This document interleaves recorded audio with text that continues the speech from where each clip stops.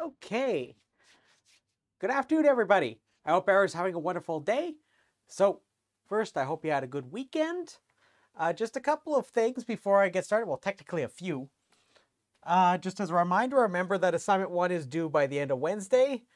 Just as something I mentioned last time, is that technically I'm going to allow you to submit up until about 8:30 in the morning, Regina time, your assignment, so the following morning.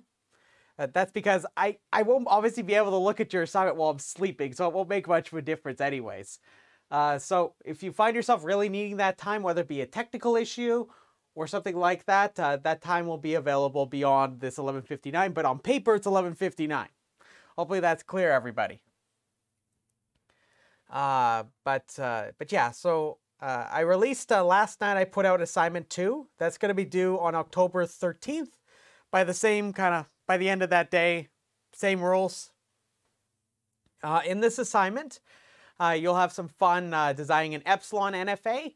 Then I'll be getting you to design me some regular expressions, then interpret some regular expressions, and then you'll be using actually these constructions that I've been giving you lately for Kleine's theorem. So I'll be asking you to build me from a regular expression an epsilon NFA, and then I will be getting you to give me a way, so if I give you a DFA, you're going to give me a regular expression. That's basically the next assignment's going to be like. It's not as long, but definitely something to get on as soon as you can. But other than that, remember there's that onboarding quiz it involves the final exam towards the end of the class, but please complete that onboarding quiz by September 30th. If you have any issues, I recommend contacting the information service people or myself. So, other than that, are there any questions before I get started?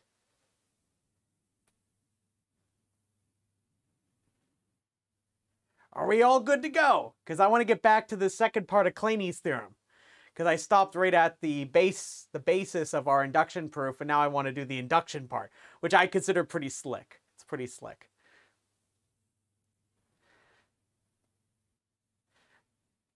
Okay, I think we're good.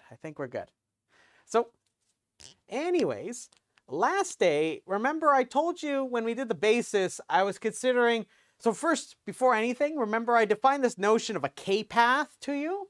Recall, if I assume all the states are numbered or labeled from 1 through n, and what's going to happen is I want to consider all possible pathways I can take up to, so the ends remember, the ends of the path don't matter for their labels. However, every intermediate node along my path has to have label number at most k. So that's going to be very important in this next step I'm going to bring up. And that's the slick part of this induction proof.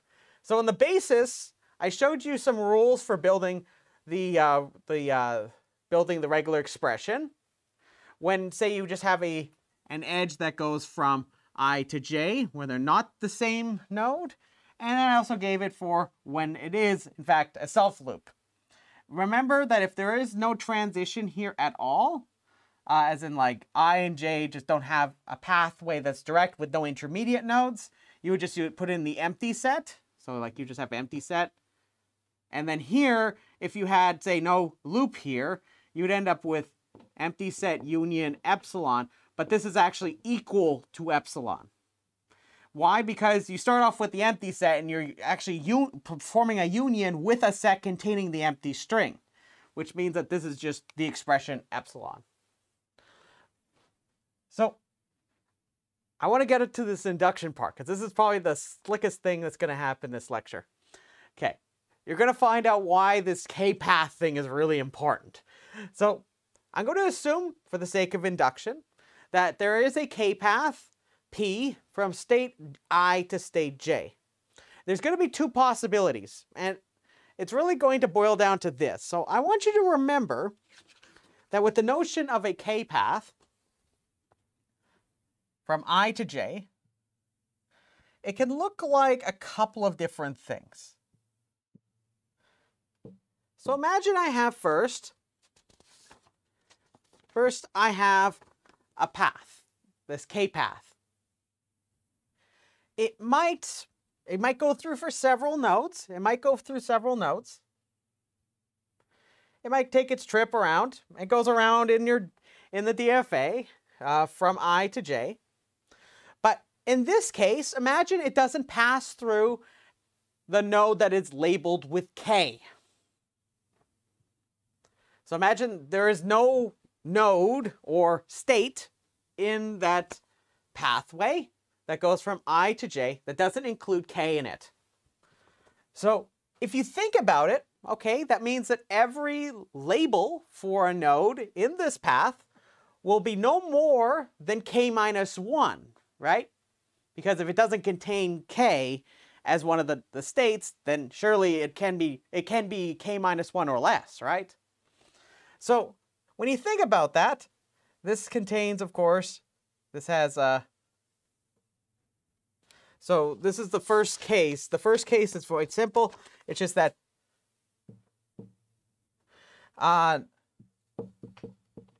where there's no state k that is passed through. So this is the first case. So P never goes through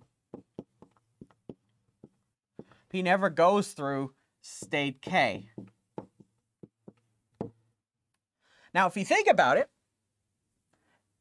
inductively. Okay, so if I have a k path P from state I to state j, I can actually state in exact terms what this should look like as a regular expression.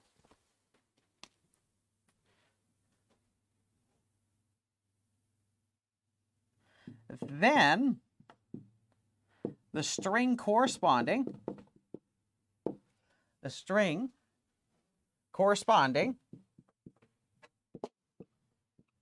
oh, I lost my turtle friend, corresponding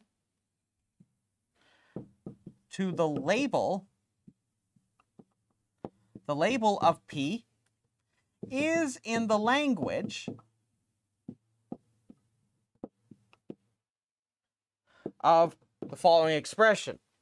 It's in, now think about it. Remember that notation I told you about with the R? It's R. Now remember, I'm going from I to J, and I told you it never goes through state K. That means that K isn't an intermediate node in this. Hence, every one of the states might go through in my path has label no greater than K minus 1. So this would actually be the expression for this case.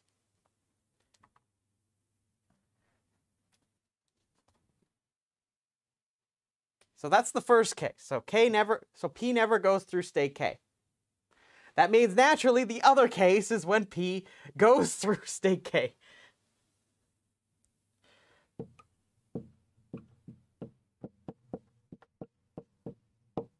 Goes through state K one or more times. So it goes through state K one or more times. Now, before I write this down, I want to be very careful with you. Okay, I'm going to draw another picture that's like this one. So now remember, the picture isn't the proof. It's just the structure I want to expose to you that matters. Okay, so if I go from I to J, like this, so I go from I to J, and I'm going to have some path. Now I tell you that it could go through it could go through a state K one or more times. So it's going to go for a little walk. It's going to go through just da-da-da-da-do. And then what happens? It passes through K maybe once. So here's state K. And then maybe it could run into it again. Maybe it goes on a little trip. Maybe there's a self loop somewhere on state K. It visits K, possibly again. And it may pass through K again. And then it'll take a little trip over to J. Now, if you think about it, if you look carefully at this picture that I drew here, that really you're looking at three parts of, so if I give you a string that corresponds to the path, P, it really looks like kind of three things. Notice I take from I to k to go here, right? You would agree with me that state k is an end point of this path right here, just like I is. So anything that happens in between here, this is going to be no more like that definitely won't be k, right? There's nothing in between here that's going to have a state label large, like equal to k. It's always going to be smaller than k. Likewise, the same thing happens over here. But notice everything here, the endpoints could be k, and the end could be k, but it doesn't matter because it's just like, okay, everything in between each one of these has labels no more than k. But in fact, it's even better than that because in between here and here, there's no k right here. It's always a state label less than k. So I want to kind of expand on this. And then you'll see that really there's actually three pieces to any. So if I were to describe a string that were being processed by the DFA that goes through this process, it actually goes through, there's actually like three pieces to the string. That's really what I'm saying. And it has this very specific structure. It's kind of neat. So watch this, watch this. So let me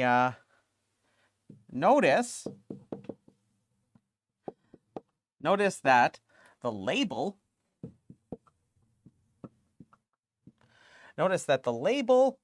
of P can be decomposed,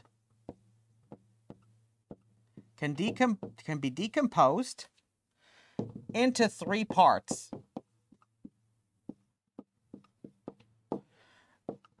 Based on states I, j, and k. So there's kind of three pieces. So I'm going to describe them to you. So from I to k, without passing through k,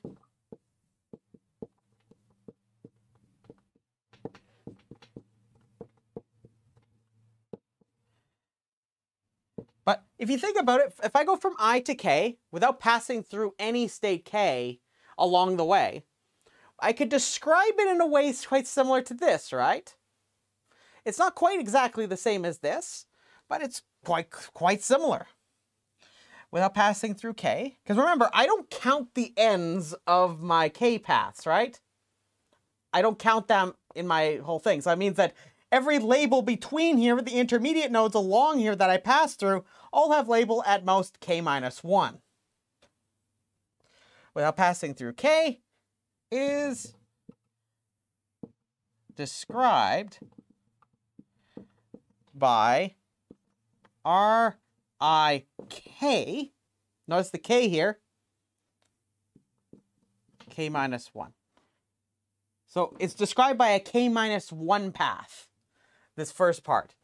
So that's what I just described here is A. So this is this first part right here. That's A. Naturally, you might ask, okay, well, where's the second part? Well, it's from k to k, 0 or more times.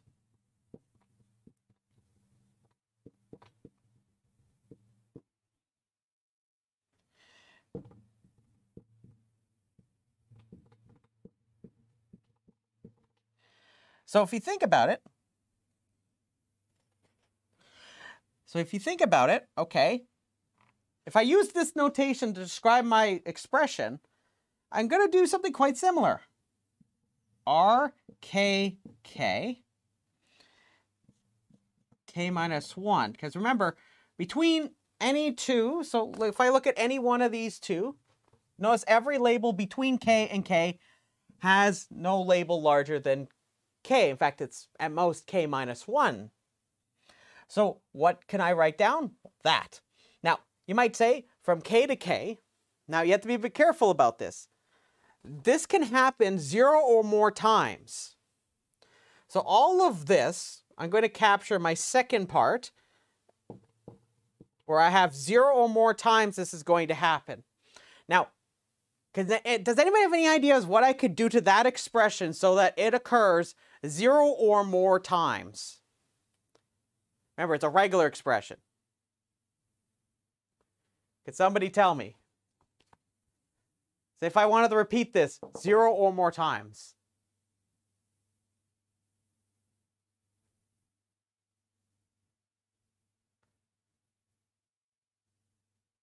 Star. Yeah, perfect. Perfect.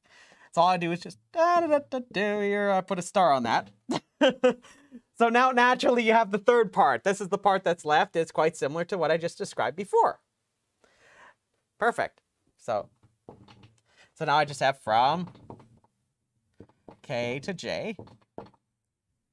From K to J without passing through K.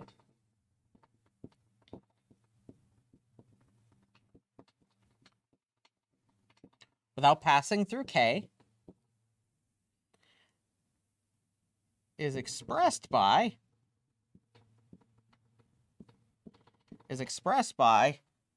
R Kj. Remember, I start at K and I go to J, and like before, every state along the intermediate nodes in my path have labeled no greater than K minus 1. So isn't that kind of slick? So now I've described to you a way of getting for a given K path, how I could describe it as a regular expression using parts of a K minus 1 path. So you might ask, Dan, okay, well, what does that mean? So let me just stitch all of this together so I could give you the regular expression. So let me give you the regular expression. So now we have our kind of our pieces here. I've got case 1 and I have case 2. So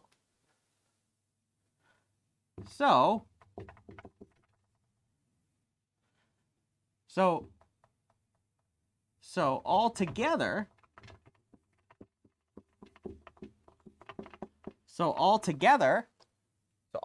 we obtain the following.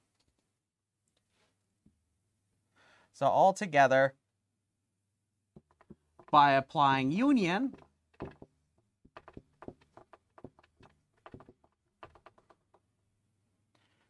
for the two cases,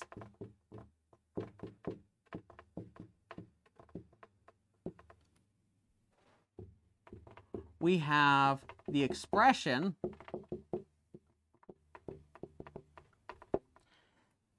so now I could describe to you Rij, okay, this is going to be equal to, now I had case 1, right? Case 1 is that one right there. Rij K minus 1, right? That's when I have it where it doesn't go ever through state K as an intermediate node. Or I have case 2 happen. So I use the union as an or. So now I'm going to put all of these pieces together. So I had the 3 pieces. What operation should I use to put them all together?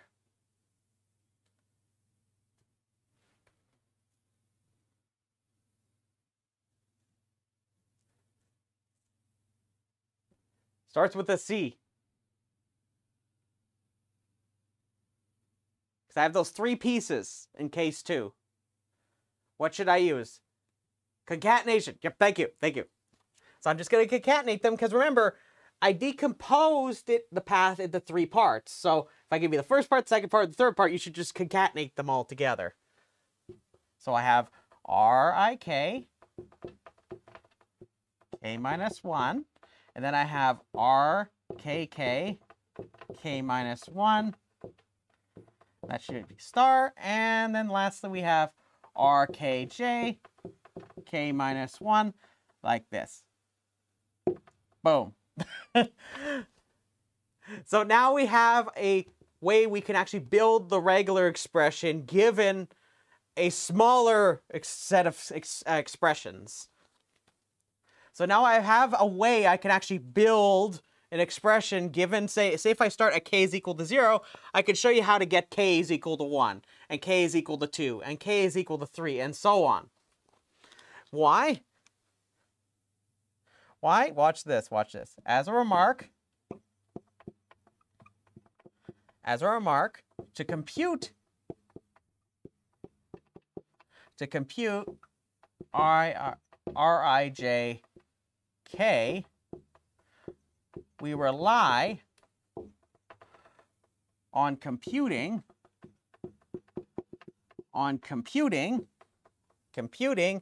expressions with smaller subscripts. Superscripts. I'm talking about this k here. Because notice that I need to compute k Rij 1, I need to know Rij 0 at least, right? Superscript. By computing using increasing superscript starting at k is equal to 0, all expressions can be made available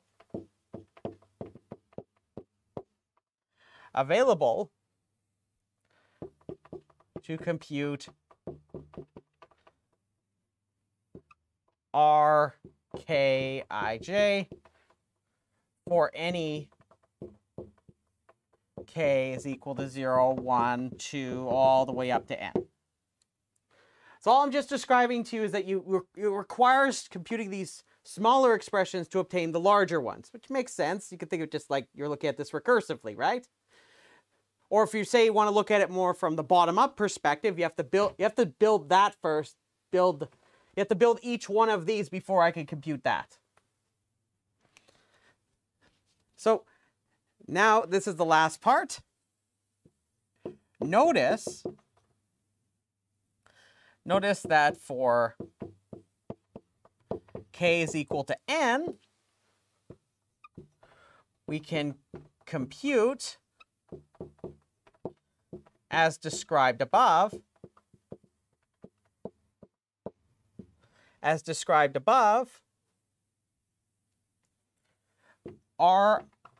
Rij superscript is n for all I and j. For all I and j. Assuming the start state, and I must stress that the start state doesn't necessarily have to be 1, it just makes it easier to do this. It's easier to kind of follow through with the steps. Assuming the start state is 1, then the regular expression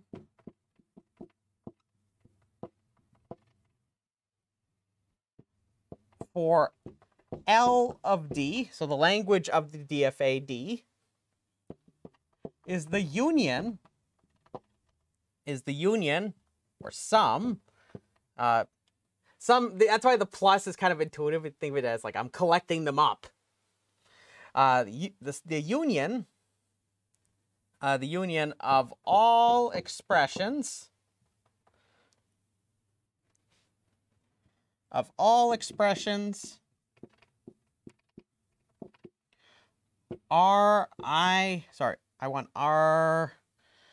since the start state is 1, I want R1j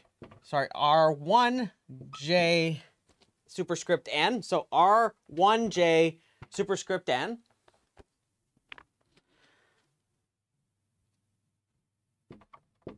Where j is an accepting state.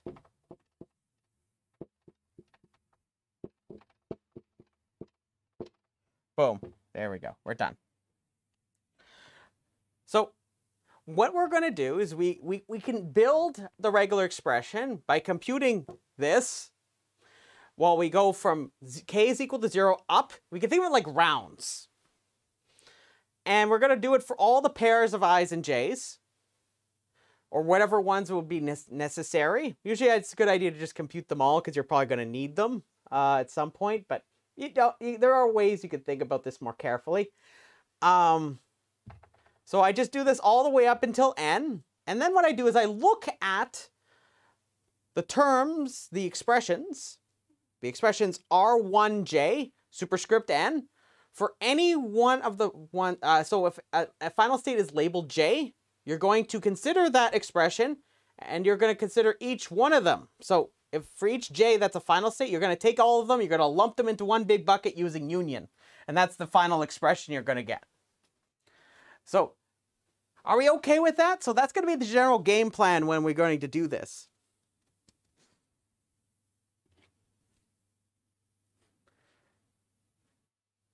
Now I must stress, one thing that I want you to observe, and this is no coincidence, is that notice that I made very little assumption about the DFA, right? I just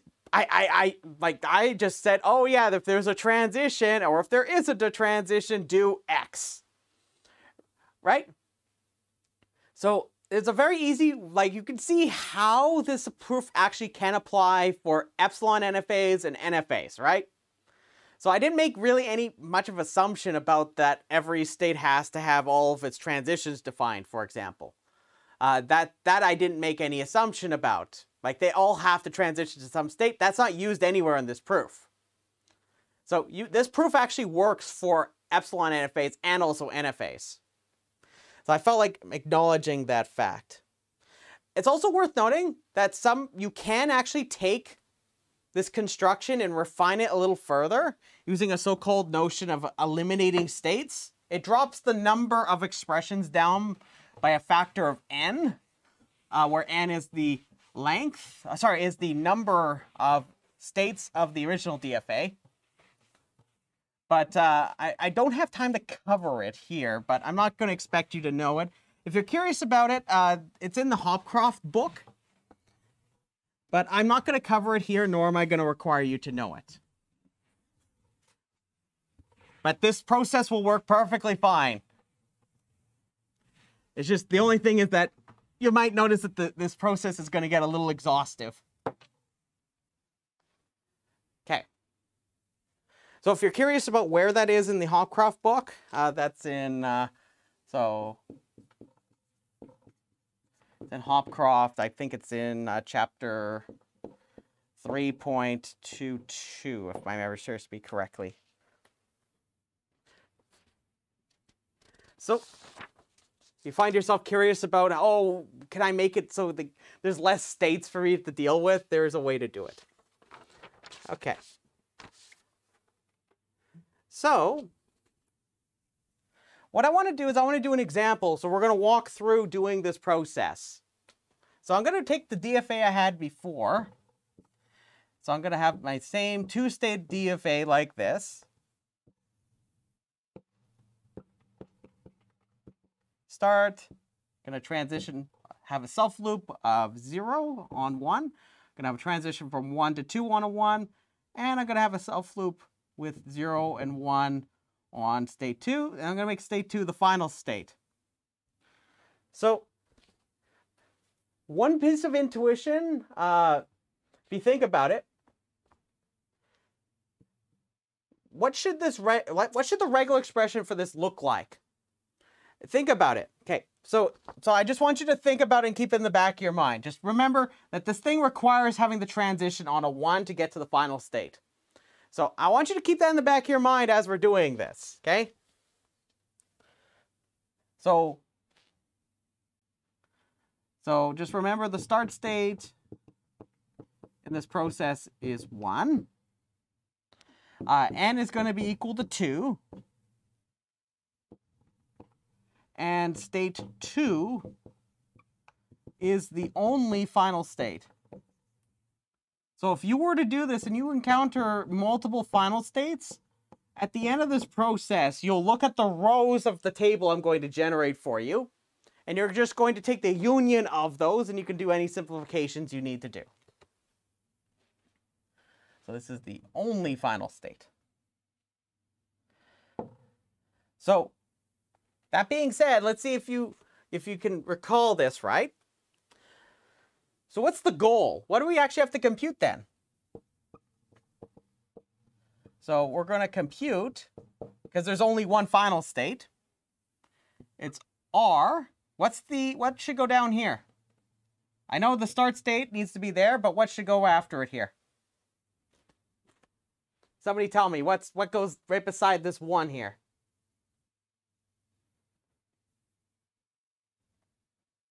Two. Yeah, exactly, because that's the final state.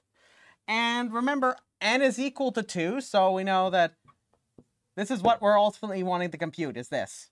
If I had multiple final states, what the expression you'll get at the end is that you'll have this union each one of those final states. That's what I'm saying. But we only have one final state in our example here. So what I'm going to do is I'm going to kind of do this in rounds, where I'm going to start off with k is equal to 0, then I'll go to k is equal to 1, then I'll go to k is equal to 2. And we'll compute it for each I and j. So what I'm going to do is I'm going to build a little table. So remember, to compute each time, I need to first I need to build, I have to consider the basis, right? And that's when k is equal to 0. So this is when k is equal to 0. So I'm going to consider R11, 0, R12, 0. So I'm just going to consider all possible ways I can list I and j. R21 and R22, 0. So notice that these are all the possible ways I and j can be configured. So notice I'm just taking them and I'm just going between each I and j. And then I'm considering when k is equal to 0. So all I'm going to do is I'm going to apply the basis for each one of these. So when I look at 1, so remember it's a state that goes from 1 to 1. So it means that I is equal to j. Notice I have a self loop right here, and it's on a 0. So notice that the expression that I should write is, remember when I have it where I is equal to j, I put epsilon in, and I put the symbol, or symbols if I have multiple ones. So notice that I have epsilon union 0. Now if I do R0, 1, 2, notice that I go from 1 to 2. But notice that there's only one way I could get there, right? It's just this. It's just 1. It's just on a 1. So I just put 1 there. Notice that from 2 to 1, so if there's so I'm asking if there's a way I could transition from 2 to 1. The answer is, of course, no. There is no way to go. Like, there is no pathway from 2 to 1, right? So it means I'm going to put the empty language for the expression for the empty language. Now, 2, 2. Notice that this is when I is equal to j. And I have a self loop here. So remember, just like the previous one, I'm going to put an epsilon in. Then I'm going to have a union with each one of these symbols that I could transition from 2 to 2 on. 0 and 1. So this is round k is equal to 0. So it's round 0. Are we all okay with this? So this is just me applying the basis. Give me a thumbs up if we're all good. Okay. So that's k is equal to 0. Now, what I'm going to do is I'm going to build R1 ij. So now I need to go through this with another table. K is equal to 1. I'm going to do the same thing. Now, just to be a bit careful here, I'm going to write out the recursive parts. So just please bear with me as I do this, because it's a good idea you see it at least once. On the second round, I won't do it. But I'll have it in the notes. R110 star. R110 like this. So notice this is just what I just described earlier, right? In the induction part. So what we have to do is I'm going to take each one of the expressions I have over there, because I have all of them, right? I just take each one, and you look at it like I'm filling in a blank. So all I do is, okay, R110, there it is right there. I just fill in the blank. I just put it in, and then I'm going to simplify. So let me do this for each one. R121, then I'll have R211, and I'm going to have R221. Now, one thing you have to be careful of, and this is a trap, I warn you.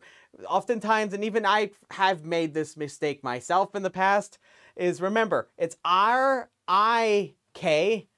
then this is K-K. Sorry. This is R-I-K, then you have K-K, then KJ. So remember, this, and this all need to be the same for the given round K.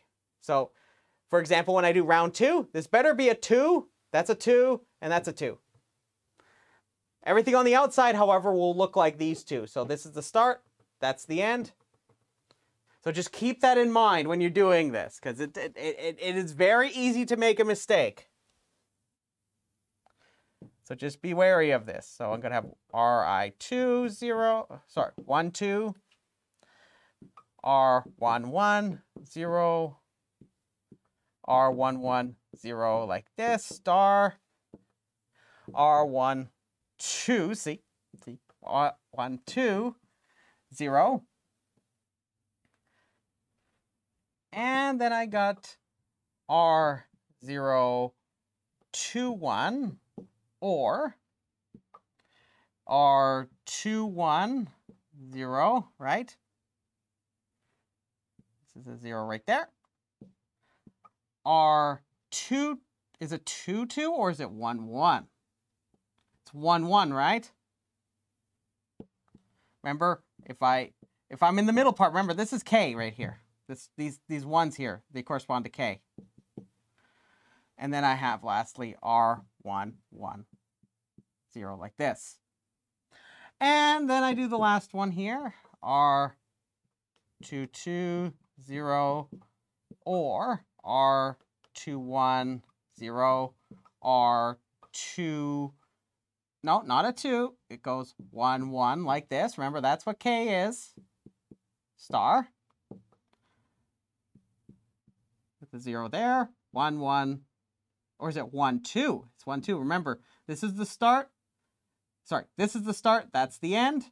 That's the start. That's the end. So now that I've written these out, it makes it a little easier for me to see what I'm doing now. So I'm going to have 2 columns here. I'm hoping I could fit everything in, because this is going to get a little big. So I'm going to perform a simplification afterwards, just so that I can make things a little easier to work with in future rounds. I recommend doing this, but you have to be careful. So I'm just going to substitute each one of those in for each one of these terms. So notice that R011, that's epsilon union 0. Or I have it where I take R110 again, epsilon or 0. And I could do it with a star, right? It's the exact same. 0 with a star. Or I can have epsilon with a 0, like this. So this would be what R11 with a superscript 1 would look like. Is I just substitute it in. So remember, I just look at each one, I look up over here what it is, and I just substitute that in. It's like filling in the blanks. So now I have this one. I'm just going to fill in these in just for the sake of time. So I'm just substituting in each one. Epsilon union 0, epsilon union 0, star, and just a 1. Because notice it's R11, R11, and then I have R12. So far we're doing okay. I know this looks a little daunting at first, but I assure you, it's just that You have to be careful, and I'm just trying to be careful with you with this example. It's not too bad. It's not too bad. Okay, so now I have R21. Now R21, that's the expression for the empty set. And then R21, sorry, is it 2? Let's see. Yeah, R21, and then I have R21 again. So that means that we're going to have empty set right here, right? And then I'm going to have R11, so that's epsilon union 0 with a star. And then I have epsilon plus union like this. Sorry, it's plus 0.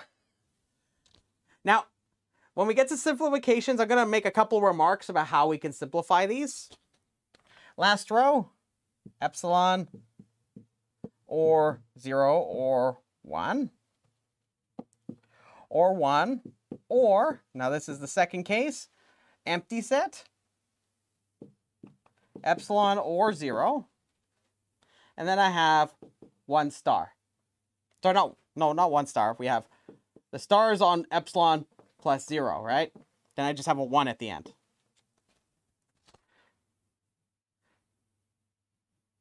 So now this is my round 1. Are there any questions about what I did here? Just don't be shy. So all I did is I just filled in the blanks. So I just substitute in what the expressions were from round 0 for round 1.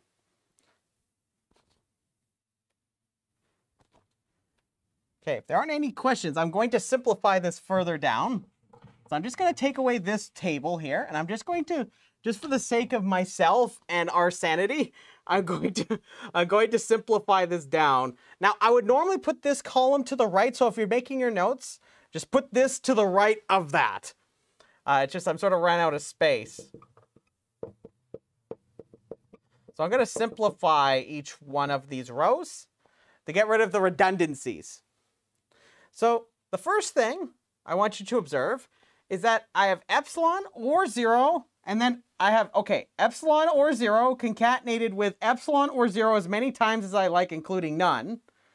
Concatenated with epsilon or 0 again. Now, you would agree with me that if I were to just simply write this as, say, epsilon or 0 star, it should capture this whole thing, right? Because it concatenates with epsilon or 0, but it does it twice here, but like, it may as well just be epsilon plus 0 star, right? Because I can do it as many times as I like. So I could take a 0, or I could not take a 0, right? But I can take 0 as many times as I like. But notice that this expression over here basically says the same thing, right? I can take a 0, or I can take nothing, right? I can take the empty string. What I'm going to suggest to you is that I could just simplify this to be 0 star.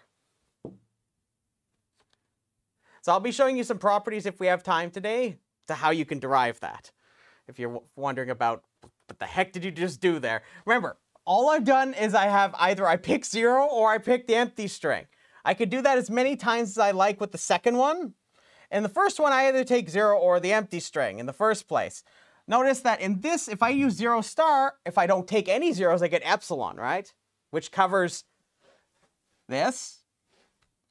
And also when I take epsilon every single time here. And if I take 0, any number of zeros, I get the 0 right here. That's 1 0.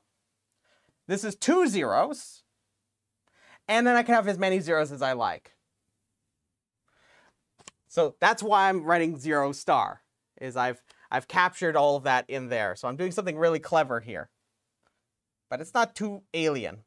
Now the next one, I want you to notice that I can take 0 or epsilon. I can do this as many times as I really want, right? I could go 0, and then I could take 1, or I could just do 1, right? But I could take as many zeros as I like, really, if you think about it. Right? So notice that I could simplify this down a little further. I can do 0 star 1. So you might ask that, okay, Dan, how did that happen? Well, remember, I have a 1, or I could take an epsilon. I could take another epsilon, as many as I like, and I could just have a 1. That's just 1 right there, right? This other case with the zeros, notice that I could take a 0, and then I could take as many zeros as I like. But notice that taking 1 0 and taking as many zeros or no zeros is captured by 0 star. So that's how I'm simplifying this down. Now the next one, this is a neat property here I want to point out, is that if you have the empty set, like this, right here, and you can kind of concatenate it with anything else following it, it actually ends up being the empty set, like the expression for the empty set. You might ask, Dan, how is that possible? Remember the definition of concatenation. If I give you, so concatenation with 2 languages. So I take each string in each respective language and I write them like this, right? I pair them up. I append one to the other. In the empty set, are there any strings in there? Somebody tell me, are there any strings in an empty set?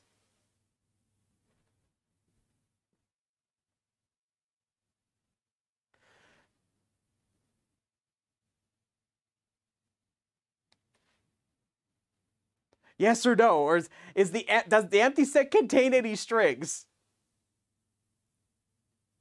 No, it doesn't. Correct. So notice that I can't pair 2 strings like X and Y like I do with concatenation because there aren't any strings in this. So the set that would correspond to this expression. So when I do concatenations with the empty string, it annihilates everything that follows it. Kind of like 0 does in multiplication. When you're dealing with arithmetic. So if I have empty set concatenated with this, you'll say, okay, well, that's just the empty set, so I can't concatenate it with the empty set. The empty set doesn't have any strings. Same thing applies right here. So this whole thing ends up being the empty set or the empty set. So it's just the empty set, the expression for the empty set here. And now the great thing about this one here is notice this has the empty set right here. This gets annihilated, so you end up with just this expression.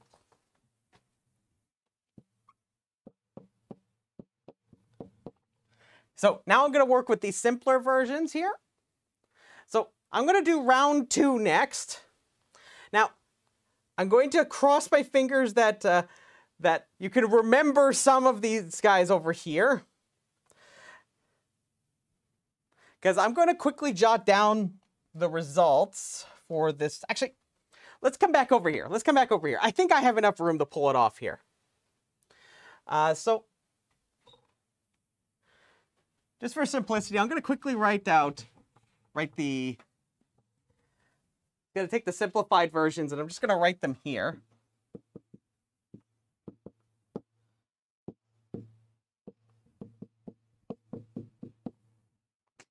And then I'm going to get rid of this column here so I get some space here. And now let's do round 2.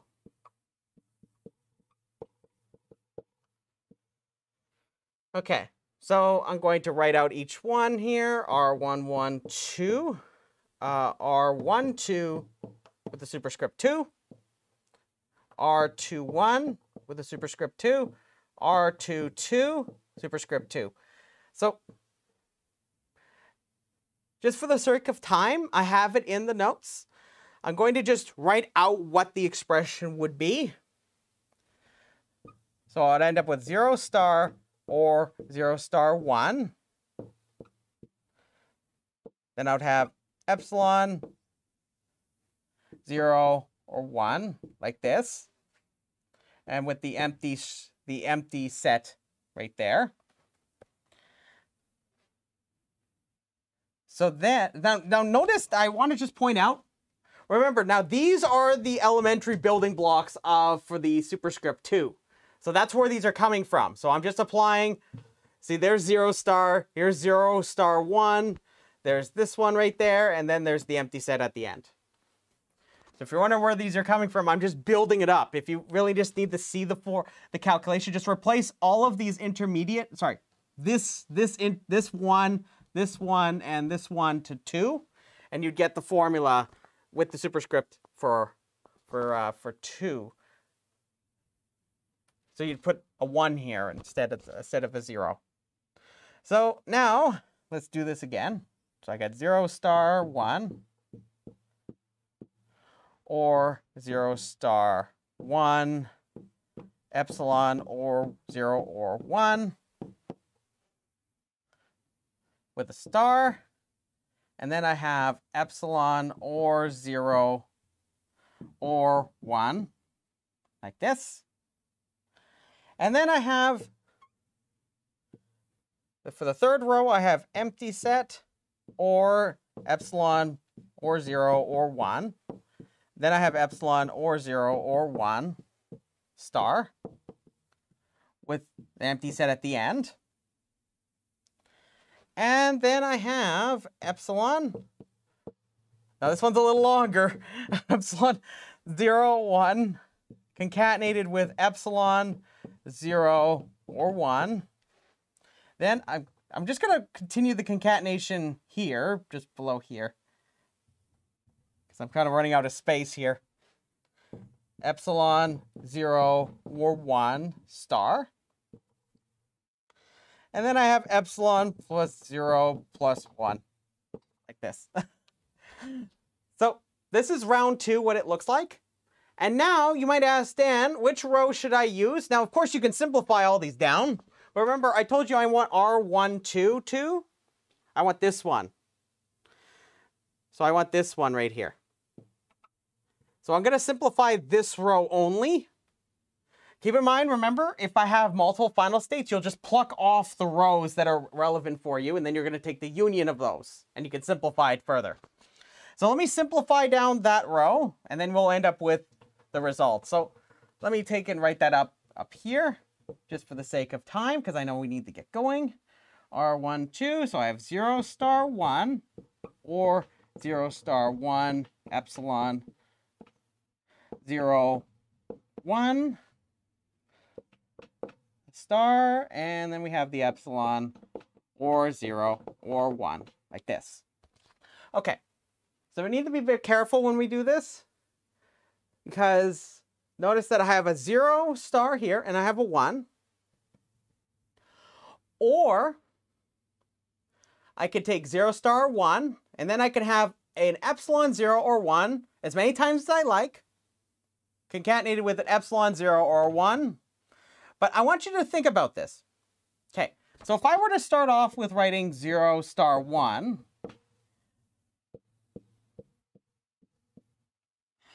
if I start with 0 star 1, you would agree with me that that covers this case, right? And this covers the first part of this second case. Now notice that I can take an epsilon here, and then I can end up with 0, 1, right? Or epsilon, epsilon, right? Which is just going to end up being 0 star 1. Now, likewise, I could take a 0 as many times as I like. And let's think about this. I could also take a 1 as many times as I like. But remember, if I don't take any 0 or 1, I end up with the empty string. In either one of these, when I take both of them as empty string. So what I could do is I can concatenate this to simplify this down. I could take 0 or 1 star. So I take 0 star 1, concatenate that with 0 or 1 together, star. And notice that I can actually generate anything after this with that. So now if you look at this regular expression, you'll say, hey, look, Dan. So first I must point out, this is the regular expression that at the end of our process. Or this one if you really want to be painful, but I would recommend, and this is probably what I'm going to ask you to do on the assignment, is to simplify it down a little bit like this. But look at it. It says 0 star, so I'm allowed to take as many zeros as I like. But I need to take a 1 to get to 2. And I'm allowed to take as many zeros or 1s. And I can stay in the final state. Doesn't that nicely correspond to this regular expression? And boom, look, there it is. So that's an example of producing from a DFA, a regular expression. So next time, I'm going to cover algebraic laws of regular expressions and some other properties, and we might be able to get to asking more fundamental question about, are there languages that aren't regular? So when we come back, we'll start doing that stuff. So other than that, hopefully this helps, and thank you very much, and have yourself a beautiful day. I'll see you later.